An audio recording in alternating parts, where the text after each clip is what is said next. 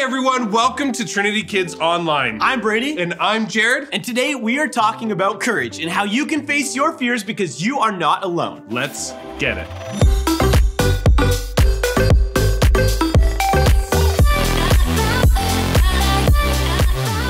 Thanks for chilling with us online. See what I did there? We are talking about fear. I said chilling. Nice, I'm shaking in my boots. You are? Yes. Oh, no. Okay, for challenge time today, we thought we'd do an ode to the adults in our lives that God has given us who are always there for us and their favorite drink, the pumpkin spice latte. Nice, the pumpkin spice latte. The person could be a mom, it could be a grandma, an aunt, even a small group leader. Who loves the pumpkin spice lattes? You know, my wife and even my mom, neither of them love PSLs. So today, I'll be playing Trinity Kids Challenge Time for our very own Holly Rance, who is a pumpkin spice aficionado. Starbucks is a pretty fan fave of families everywhere. Whether it's that cup of coffee that adults need, or that puppy cup you gotta get for your dog every single time you go, or just a little family outing before you head out on a road trip.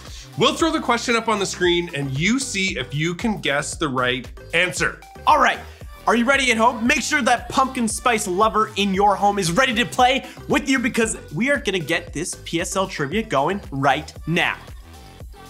Hey guys, welcome to Challenge Time. We're playing a little bit of pumpkin spice trivia. We're gonna try and spice it up with a little pumpkin spice, but you know, whatever, if you don't. This is all basically so you guys can absolutely flex your spice skills. Here we go. Question number 1. Did the pumpkin spice latte always have pumpkin flavor in it? Yes or no? Super easy. What do you think? I'm gonna go with yes, because it's called a pumpkin spice latte. The answer is no! What? Why would they call something pumpkin spice if there's no pumpkin in it?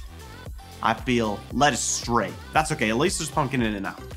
Moving on to question number 2. Here we go. What year did Starbucks add pumpkin flavoring to the pumpkin spice latte? Wow, guys, that would have been a nicer question to know ahead of time. Well, do we think it is 2007, 2009, 2012, or 2015? What are we thinking? What are we thinking? I'm gonna have to go with early 2007. The answer is 2015! Guys, the pumpkin spice latte has not been a pumpkin spice latte for very long. That's a short time. That's only like 8 years, guys. That's not very long. Guys, it's so short. Anyways, moving on to question number 3. Here we go. Where did the name pumpkin spice come from?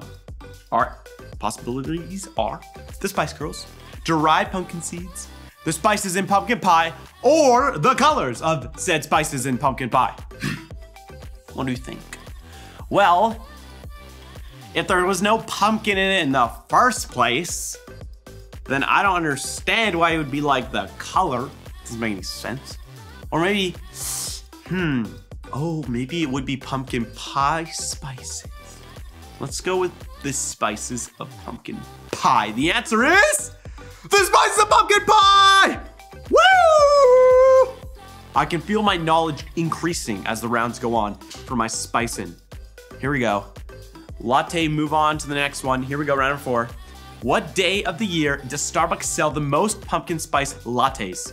Is it just September 1st, November 1st, October 1st, or October 31st? Well, guys, if my multiple choice teachers taught me anything, you always pick the one that doesn't look like the other ones. So we're going with October 31st. The answer is October 31st! Woo! I wonder why. Does anyone know if there's anything cool happening on that day? There must be a reason why that day is special, don't you think? Crazy. Whatever. Moving on to next round, number 5. Here we go. How many pumpkin spice lattes does Starbucks sell every single year? Is it 7 million, 16 million, 20 million, or 32 million? That's a lot of pumpkin spicing in people's lives. I don't know, that's crazy. There's really nothing you know, quantifiable about that amount. You know, it's just kind of like, woo, big number. So let's go with 16 million, maybe? Maybe? The answer is 20 million. There was no chance. That was picking 4 corners and you got your corner picked there, guys. So I didn't, you know, that's unfortunate. If you got 20 million, congratulations, but moving on to the next round. Here we go. The last round A is number 6. Here we go, guys. Make sure you're paying attention to this one. It's crazy. What year did Starbucks introduce the pumpkin spice latte, or PSL for short? 1989, 1999, 2003, or 2009? Well, guys, let's think about this. Pumpkin was added in 2015. Gotta be the most modern date. So we're gonna have to go, because imagine they don't have pumpkin for like 16 years. That's a lot of no pumpkin spice. That's just a lot of spice lattes, not pumpkin spice, you know what I'm saying? So let's go with 2009. The answer is 2003. Oh, so close. I don't even know what happened in 2003, but I guess pumpkin spice lattes made it better. Who knows? Who knows? Well, guys, thank you so much for playing a little bit of pumpkin spice trivia. Hopefully you learned something new that you did not know. There's probably a lot you didn't know, but that's okay. Now you know. And go flex all that knowledge to all those people drinking those pumpkin spice lattes. Thanks for playing. Wow, that was some intense trivia. Can you believe Starbucks serves 20 million pumpkin spicy lattes every single year? I know. Like, I'm literally in shock, and not in shock all at the same time. Crazy. And to know that pumpkin spice latte started before most of you were even born? We're so old! Well, just like most of you don't know life without the pumpkin spice latte, our story today is about a guy named Daniel who never knew his life without God. He followed God in the face of some pretty hard circumstances, so he knew that God could be trusted no matter what. So as we dig into today's experience, you may want to follow along with Zeke and Amaya. They're making something pretty cool. You might be able to guess what it is from the ingredients that we're gonna show you right now. So here is what you are going to need. You are going to need some clear school glue. This is washable clear glue, and it will work for you. You are going to need a little bit of baking soda right here in this little box.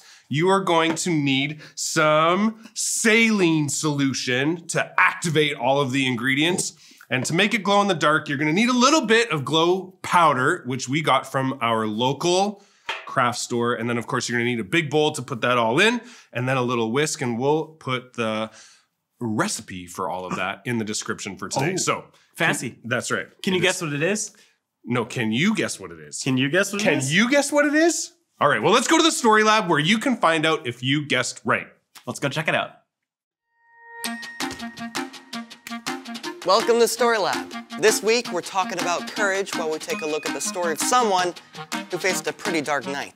Oh, and don't miss this.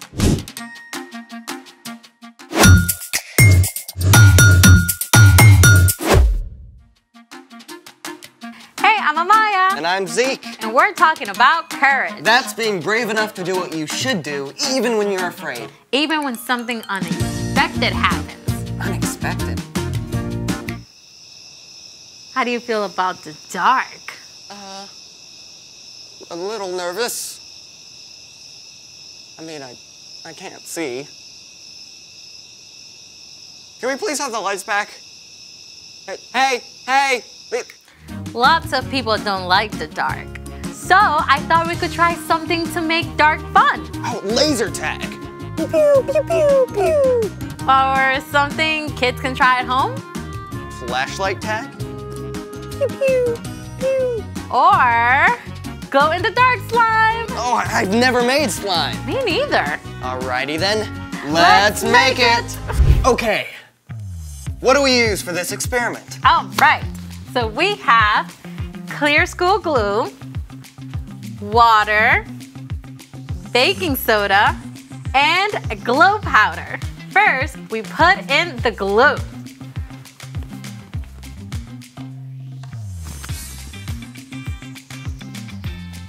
Perfect. Next, we add the water.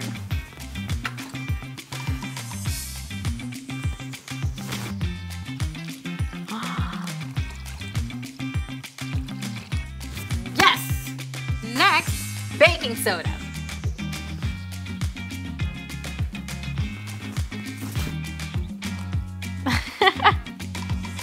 And finally, we add the glow powder.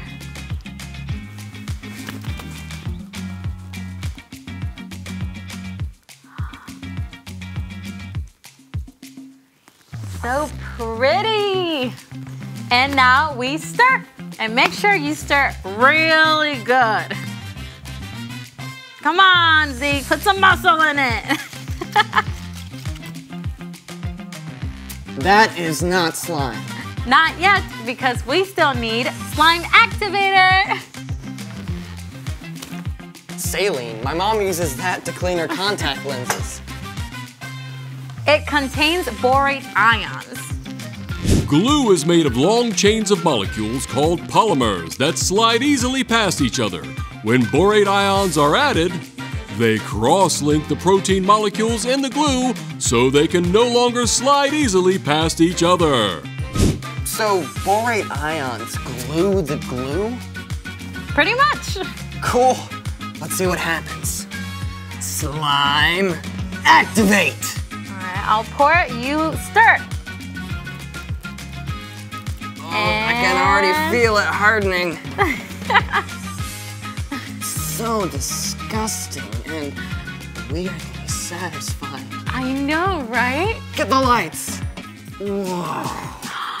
Look at it glow. That is so cool. Oh, I want some. it's all slimy. Oh. So cool. Oh, it's everywhere. Snot in my hands. Oh. You're getting all of it. No. Woo! Ah! Okay, the dark can be pretty fun. Yes, unless you're joined in the dark by extra big, hungry cats. Is that a spoiler? Yes, it's time for... The story before the story. Today, we're in book 27 of the Old Testament, Daniel. God had promised to bless the whole world through Abraham's family, the Israelites. God delivered them from slavery and led them to freedom in the land of Canaan. God gave the Israelites kings to lead them, but while some kings like David listened to God, many of the kings ignored God. These kings even led the people to worship false gods. And at last, God allowed the Israelites to be conquered by foreign nations. Yeah, some of the Israelites were even marched off as captives to Babylon. But one of these captives, a man named Daniel, still loved God and prayed to God every day. And Daniel is a hero of today's story. Let's go! Daniel was taken to Babylon as a young man, but even as a captive, he still stood up for the one true God. We won't make ourselves unclean by eating the king's food. Test us for 10 days. Give us only vegetables to eat. God blessed Daniel and made him strong and wise. That wisdom and courage gained Daniel a lot of respect, and he actually served as an advisor to several foreign kings over his lifetime. One of them was King Darius, who conquered Babylon. Now, when King Darius took charge, he placed 120 officials over the whole kingdom and put 3 governors over them. One of these 3 men was Daniel. Daniel was so trustworthy and did such a good job that Darius actually made plans to put Daniel in charge of the other 2 governors. So when these other 2 rulers found out about the plan, they were pretty angry. They decided to find something wrong with Daniel they could tell the king about. But even though they spied on Daniel, they couldn't find a thing he'd done wrong. Not one single lie! But Daniel does have this thing about praying to his God. 3 times a day like clockwork. The jealous governors and officials perfected a sneaky plan and took it to King Darius. King Darius, may you live forever. You're so incredibly amazing. We think you should make a special command. What is it? For the next 30 days, no one in the whole kingdom can pray to anyone but you. I like it. And if they pray to someone else, they get thrown into a lion's den. Where do I sign? Oh, well, King Darius was so flattered that he gave orders for the law to be written down, and he signed it at once. And you have to know this. Once a law of the Medes and Persians was written down, it could not be changed, even by the king himself. When Daniel found out about the law, it would have been easy enough to change his routine and stop going home to pray every day. But Daniel's love for God was greater than his fear of lions. The next morning, as every morning, Daniel knelt in his room and prayed to God. Thank you that you are always with me, God. Help me honor you in everything I do. Daniel went to his room to pray again at noon and in the evening, even though he probably knew the other officials were watching him. And sure enough, they were delighted to find Daniel disobeying the king's law. Oh, they rushed after the king as fast as they could. King Darius, didn't you sign an order that for 30 days no one can pray to anyone but you? Huh? Oh, I did. Or they'd be thrown into a lion's den. Well, no one would risk it. Except Daniel. He still prays to his God 3 times every day. When Darius realized he'd been trapped, he was very upset. He didn't want Daniel to be harmed, but even he couldn't find a way around the law. So at sunset, the king called for Daniel to be brought out and thrown in the lion's den. Daniel, you always serve your God faithfully, so may he save you. Then Daniel was shoved into the dark den, and a stone was placed over the entrance. Now, we don't know exactly what Daniel felt alone in that deep, dark place with prowling lions. But in the palace, the king was so sick with fear he couldn't sleep. As soon as the sun rose, he hurried back to the lion's den. Daniel, you serve the living God. Has he been able to save you from the lion?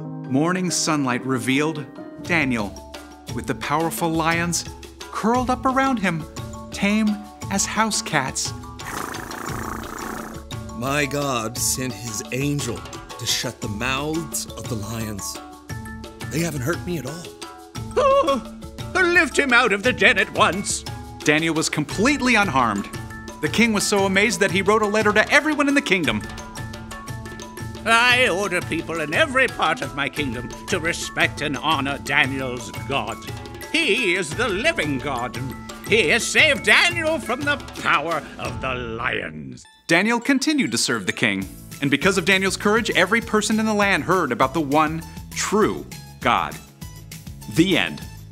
A whole den full of lions. Daniel must have been so scared. Oh, for sure, but he could look back on the times that God had helped him.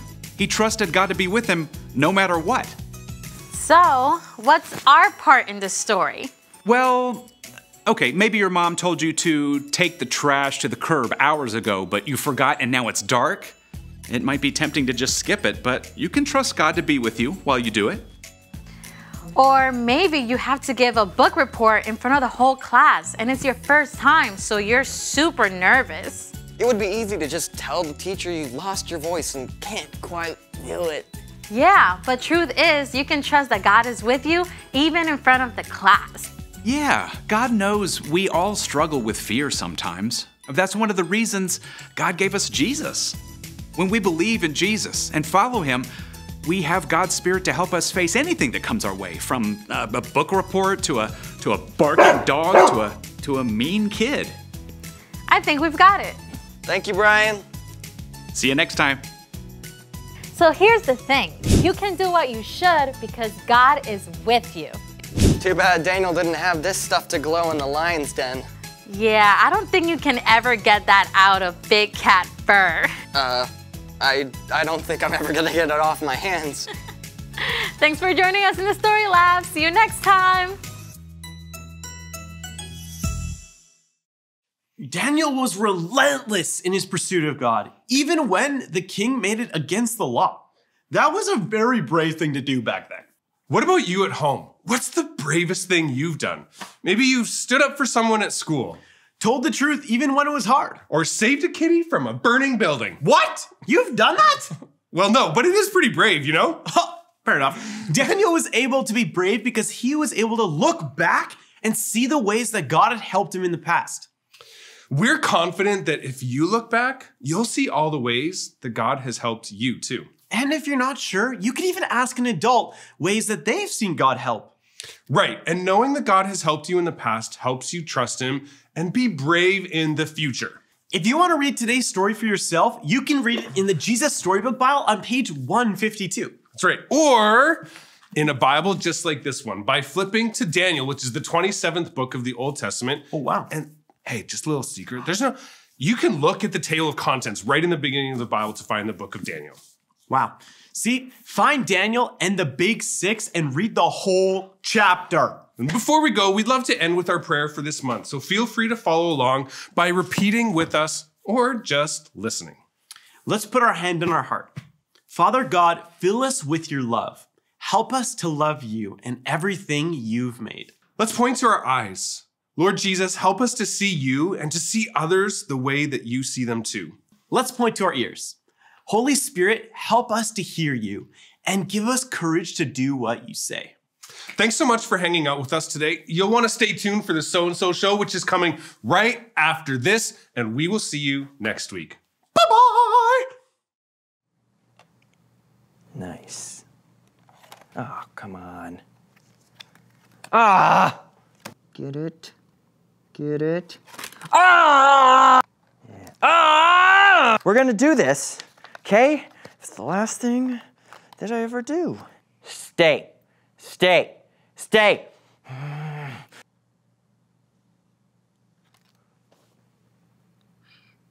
Shh.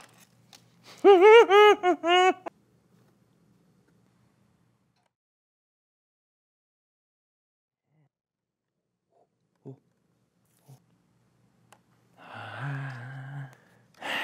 we go.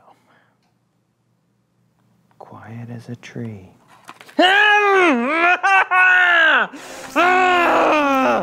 I am getting angry!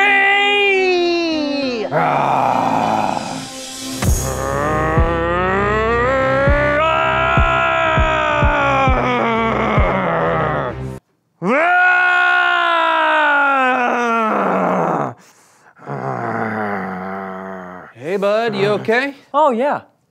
Oh, I find if I paint myself green when I'm getting angry, it really calms me down, you know?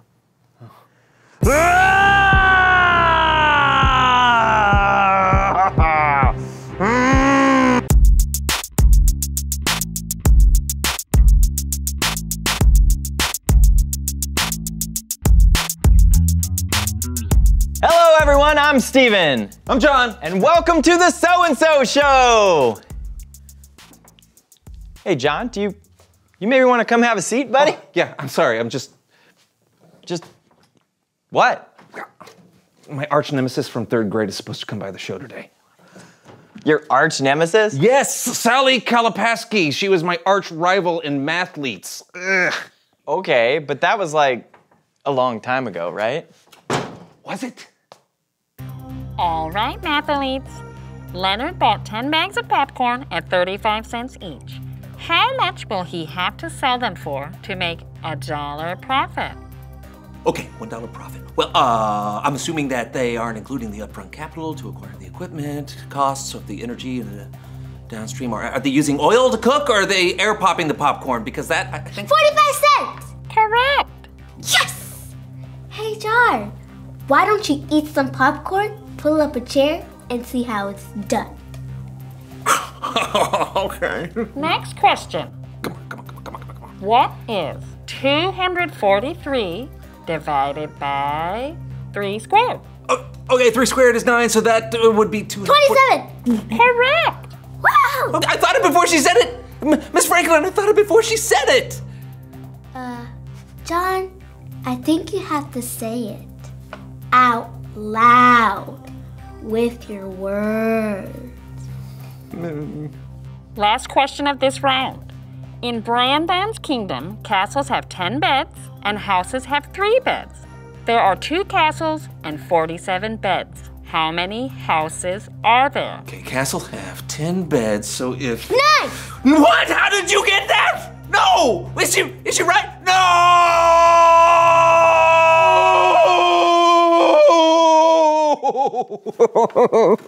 Hey, buddy.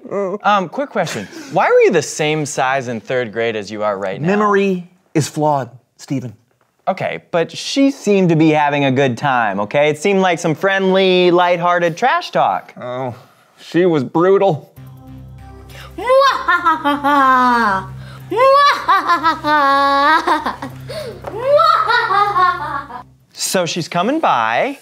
Yes, she sent me a message on InstaChat. She said she's a big fan of the show and just wanted to come by and say hello. Of course, why not? What do you mean, why not? Didn't you just see my memory, Stephen?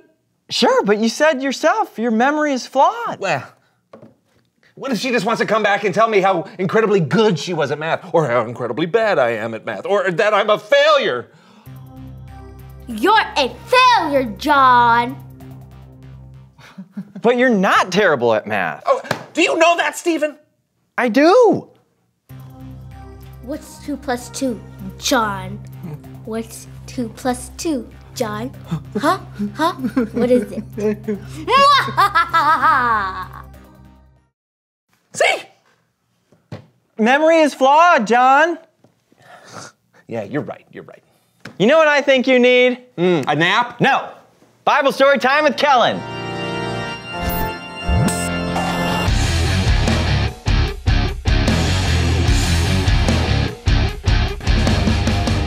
What's up, Kellen? Not too much, my friends. What about you guys? Well, John is having some serious fear from a thing that happened a really long time ago. I mean, was it really that long ago? It was. Point is, he's not believing that he can do something. Well, maybe I can help. You want to tell a Bible story, don't you, Kellen? I mean, that's why I'm here. Can I get your assistance? Absolutely. Perfect. It's time for another Human Head Puppet Theater!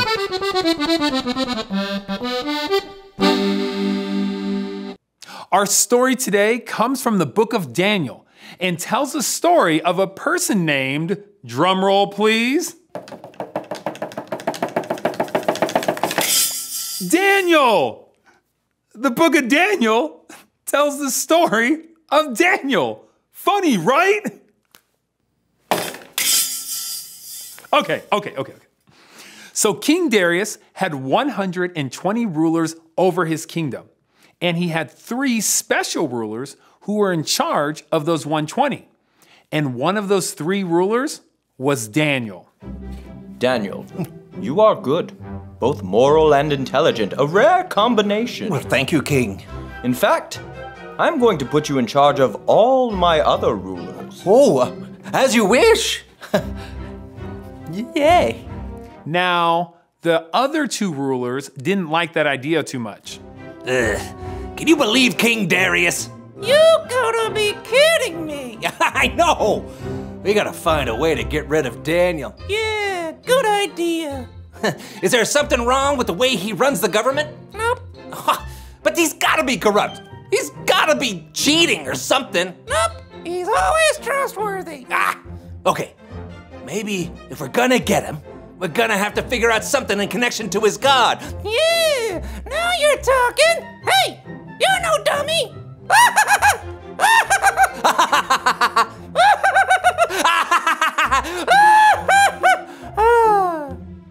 They knew that Daniel's belief in God was very important to him, and that he wouldn't do anything that would put another person above God. So they came up with a plan. King Darius, may you live forever. Yes, you may rise. We had an idea. Yeah. We think you should give an order to everyone to obey for the next 30 days. We believe that no one should pray to any other god or human except for you. Yeah. I like it. And if anyone disobeys, they have to be thrown into the lion's den. Woo-hoo-hoo-hoo, fun. Write it down! Write it down! Oh, I will. Thrown into the lion's den. Very good, my lord. Indeed.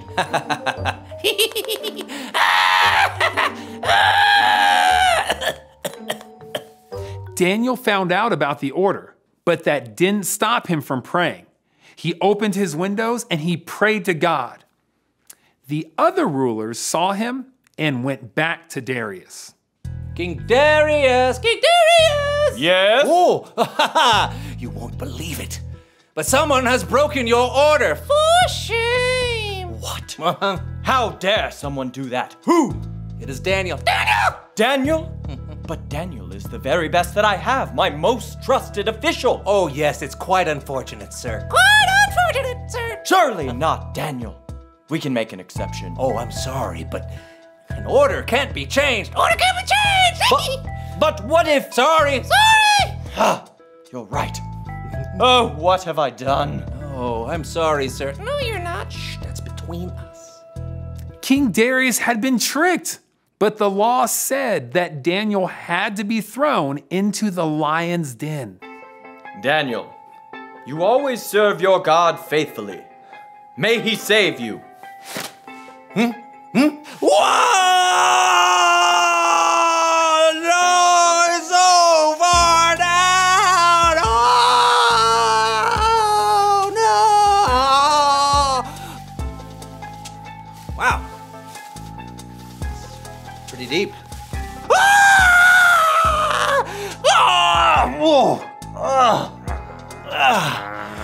Roar.